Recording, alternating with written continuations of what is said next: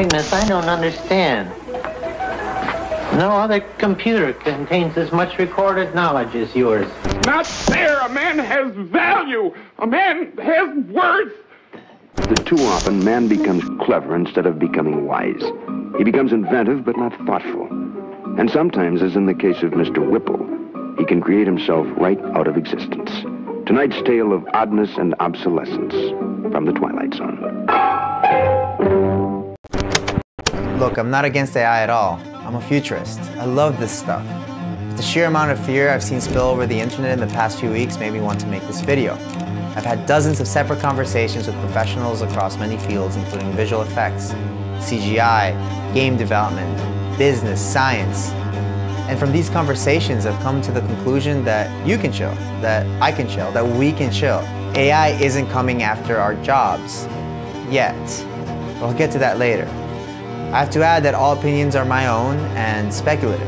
I'm just providing ideas and trying to inspire discussion on the topics of AI and ChatGPT and what it means for the future of work. But first, let's think of the big picture. An idea that we unfortunately inject ourselves with is technological determinism. In a nutshell, what it means is that technology evolves naturally over time, and there's nothing we can do about it except adapt to it.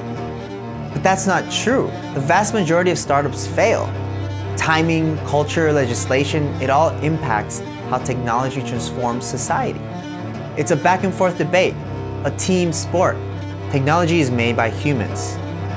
We can't forget that.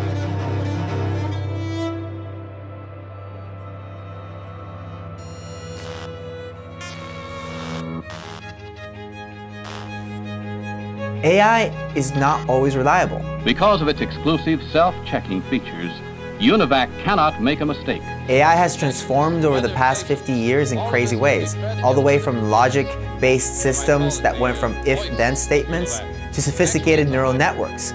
But despite the advances, AI isn't always reliable. It makes mistakes. For example, in the first recorded incident of a fatal self-driving car crash, the AI had difficulty classifying the human from the bicycle they were walking with. Switching classification between vehicle or bike or human, the unreliable labeling, and an additional issue in the alert system led to someone's death.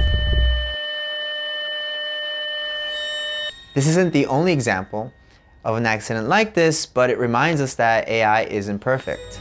And I'm not saying let's not have self-driving cars. I think in the long run, they'll probably be safer than distracted human drivers, but they're not perfect because AI also makes mistakes. ChatGPT can also get things wrong. In fact, Stack Overflow, the mecca for coders that look for answers to their programming woes, banned ChatGPT code solutions because they can be factually inconsistent. But the idea is that AI or ChatGPT or any language model isn't always going to be reliable. And this is going to take time to fix. It's going to require more data and probably some humans in the pipeline.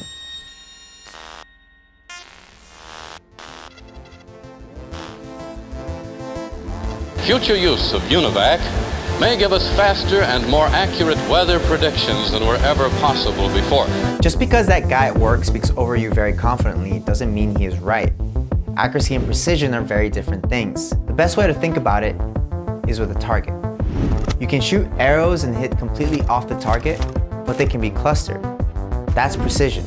Your shots are consistent and put together. Accuracy is when you're actually hitting the target to some degree. And if you know statistics, precision is about how spread out your data are, and accuracy is about the average of your data. What you want is to have both accuracy and precision. Right now, when we use some language models like ChatGPT, we get the illusion that things are accurate and precise because it's so eloquent. It's just precise and convincing, but not necessarily accurate. There are many examples of this online with code that looks right, but isn't. With information about a particular subject, but isn't.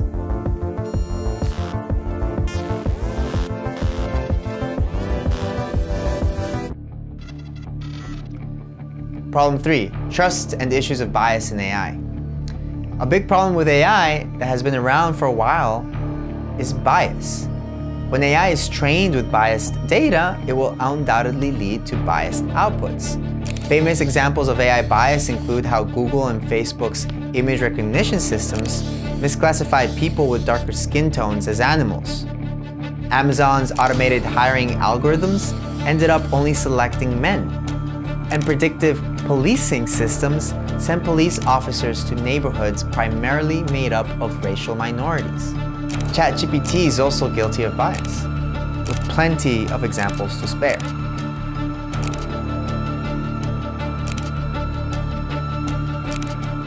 With improvements potentially happening. While making AI models more interpretable and less biased is an active area of research and activism, with books getting published on the subject, including an excellent one from one of my brothers, there's still much work to be done. In news and writing, we might start asking ourselves, who wrote it? And will it actually matter if the information is accurate, even if it was fully written by AI, or even assisted by AI?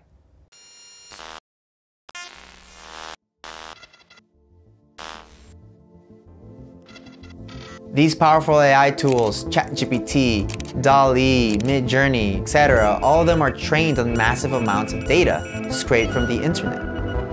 That's why they are able to do so much. They learn from the work of millions of people. Recently, issues about the copyright of the data have begun to appear on the news. Is it fair to train AI on data from an artist's work without their permission? Some artists that found their style in generative art don't think so. But this also begs the question, don't we all use references or derive inspiration from other artists too? In essence, this is what the AI is doing, right? It's complicated. If Taylor Swift one day decided that she didn't want to have her music included in the training data, does that mean that AI couldn't generate music that sounded like her music? No. Not really, because there are artists performing covers or making music inspired by her style that would enter into the training data, effectively circumventing her desires to be left out. This is true for visual art and for writing too. DeviantArt and ArtStation, among other places, have started to include HTML tags attached to the metadata of an image that indicates whether the piece can or cannot be used for AI. This policy follows from a massive digital protest from ArtStation artists that began to post no AI icons all over the site. Stable Diffusion is now allowing artists to opt out from training, and OpenAI, the creators of ChatGPT and DALL-E, are also working on encrypting GPT outputs with secret fingerprints. Misinformation in today's age is so abundant, so this encryption effort will pay off long term and will help hamper the potential misuse of ChatGPT or any AI. But again, there will always be potentially other platforms that may or may not follow the ethical standards.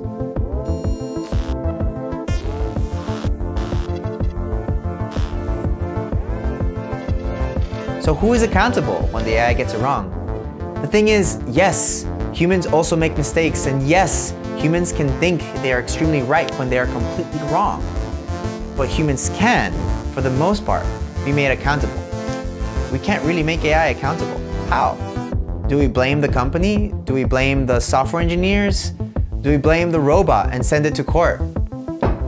I don't know. It's a hard problem. Accountability is important, and it actually provides incentives for how to operate peaceably in a society. I think private companies have to be cognizant of the impact their AI can have on the world, both positive and negative. And IBM seems to think so too. In their AI ethics page, they believe that the designers, developers, and the company itself are accountable for the AI. But when push comes to shove, what does this mean practically? This might be something that governments need to decide. The issue of accountability means that humans will probably always be in the loop, or at least they should be. High-stake jobs that could put people in danger or could negatively impact society will require some humans in the loop, even when the AI is 99% confident about something. This includes construction, highly scalable software like ChatGPT, medicine, and law. That's a good thing. And that also means that there will be jobs for humans.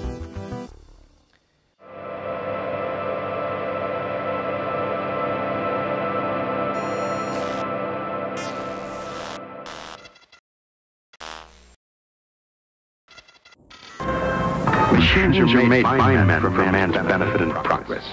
But when man ceases to control the products of his ingenuity and imagination, he not only risks losing the benefit, but he takes a long and unpredictable step into twilight zone. It's hard to really imagine what the world is going to be like in a few years. We are at exponential technological growth. So I think the first thing that we need to really do is reframe AI from being a replacement mechanism to a tool. AI doesn't replace jobs, it replaces tasks, which to some extent often means the consolidation of some jobs, where one individual can now perform multiple tasks. MIT AI ethicist Kate Darling puts it best. The way that historically we've treated a lot of animals like tools, like you say, or tools or products, and then some of them we've treated as companions. And so we're starting to see very similar buckets with robots, where there are some that we treat strictly as tools or strictly as products. Robots can be, like animals have been for thousands of years, products, partners, and companions, not enemies. Humans, we are predictive organisms. We develop knowledge over our lifetime and use it to make sense of the world. When we learn something, we need feedback to tell us whether we're up to something good or if we are getting it wrong. Getting that feedback can be slow. Sometimes we have to wait for the teacher to grade our paper, or we have to wait for code to compile to see if it works. ChatGPT and other language models give us feedback faster. That means that we will learn faster. AI like ChatGPT spreads power and lowers the barrier of entry. Now, someone that just started learning something can get to a medium skill level faster. This is good for knowledge that has been reserved for a select few. Automatic bank tellers, aka ATMs, were a form of automation that spread access to money outside of banking hours. Some people feared that it would take away jobs, but that actually didn't happen. In fact, bank teller jobs went up. Not all automated jobs remove the jobs they automate. What happened here is that because it became cheaper to operate branches of banks, the banks were able to open up more, and in opening up more, they ended up hiring more bank tellers, despite the growing proliferation of ATMs. Now, with digital banking far past the physical ATM, teller jobs are still estimated to go down eventually. And to be fair, I looked for articles to see how much pushback the rise of ATMs was causing, and while I didn't look that deep, I did find an article suggesting bank tellers were happy with ATMs, as it made their jobs easier. I also think that the ATM example I gave suffers from survival bias. It's a specific example in which automation didn't hurt the job it was automating. However, the fear of automation has been around for decades. And it is true that a lot of jobs did disappear. Not completely, but quite significantly.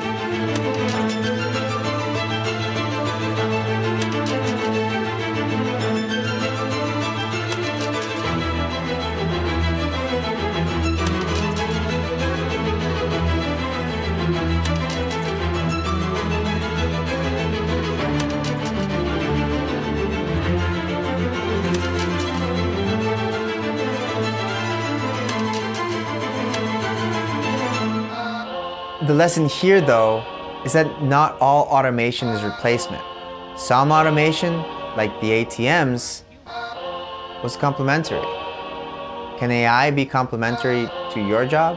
Now, I've seen people start using ChatGPT for their art, for their writing, for their research, and as a supplement to Google. These are highly skilled individuals who are leveraging it to free up their time. We should do this too for whatever AI we find that's useful for our needs. We should let it do the grunt work for us so that we can have more time to spend with family or to do the things that matter more to us outside of work.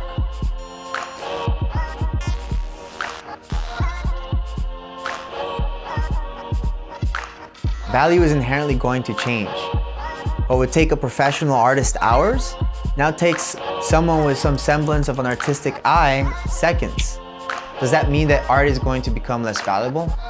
I think what we consider valuable will change. Because AI lowers the barrier of entry, products of what we currently consider low and medium quality will heavily decrease because there will be many more of them, while products of high quality will increase. Although this will also change when we begin to rescale our expectations. Which brings me to the next section.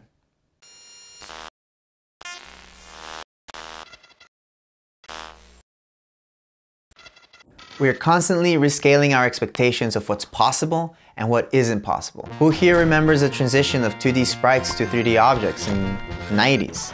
Games like Doom, Tomb Raider, Quake, GoldenEye 64 were killing it in graphics. When these games popped up, the graphics were insane. Things looked so real. But over time, we rescaled our expectations about what looks real. Graphics are better than ever now. I mean, look at games like Cyberpunk. Innovation in technology allows us to rescale our expectations. When we rescale, new things are possible, and we get a new but blurry idea of what's possible. We did this for games. We did this for movies. 2, 1. We did this when landing on the moon. It's one small step for man, one giant leap for mankind. And we will do this with AI. When we rescale our expectations, there's room for opportunity, new ideas, and new jobs.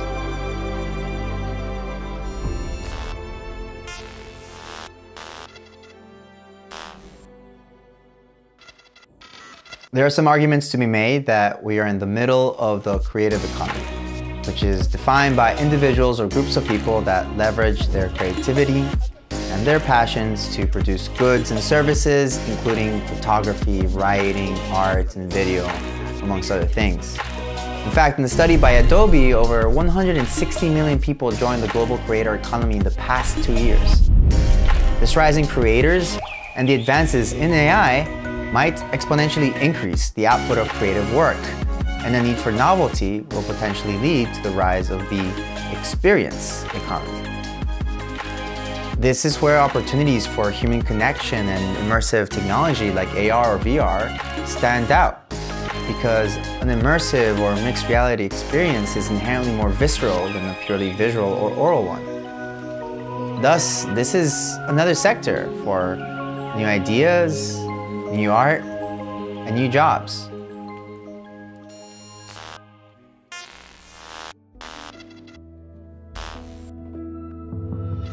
Because AI is trained on all the data it can find across the internet, information that is kept inside the gates of private companies won't be easily accessible to the AI. This means that they will have the gatekeeper advantage. While this may encourage private companies to become even more secretive, there is an exponentially growing culture for open source knowledge. In fact, that's what most language models are trained on. If you're an expert in a particular subject, you have a temporary advantage because it is you who will be able to fine-tune these models to specialize in a particular subject. It's interesting because companies will seek to find experts to fine-tune the AI that may eventually remove the expert from the equation. This is paradoxical, but this could also mean that for these experts, their salaries will increase by a lot in order to offset the future costs.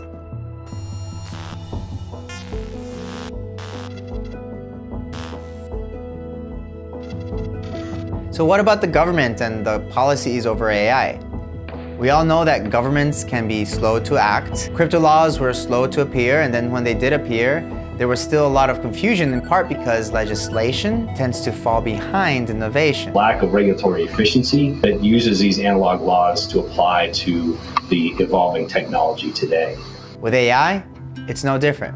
Whispers about right-to-work laws have begun to permeate the internet. Is it a fundamental right for citizens of a society to be able to find jobs? Is there such a thing as a post-work society? The author of Arrival wisely states that the fear of AI isn't about the technology itself, but about capitalism. I tend to think that most fears about AI are best understood as fears about capitalism. And I think that this is actually true of most fears of technology, too.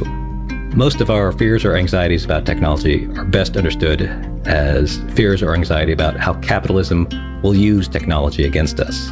So a post-work society where there's a universal basic income and where work may be reserved for the essential and the voluntary is probably far from near. But that doesn't mean that we can't have a say about how AI will transform our lives. And maybe that means that the way governance operates will also need to change.